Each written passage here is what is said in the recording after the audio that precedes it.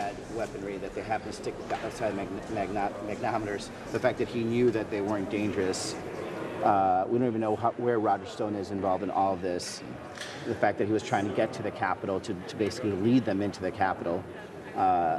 It tells you that this president had insurrection on his mind, was trying to interfere with Congress's duty to, certify the election.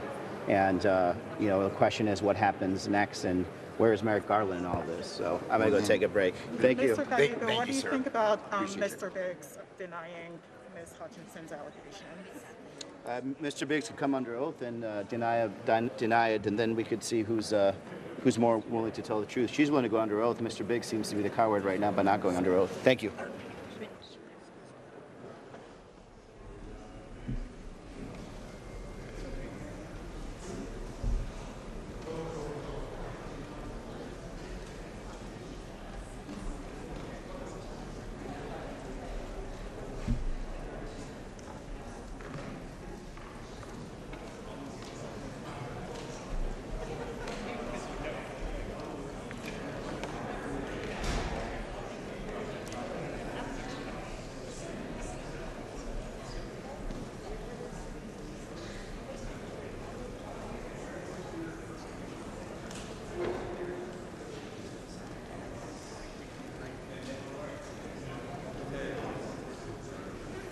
And the January 6th committee just in a short break now. Committee members today hearing from a former aide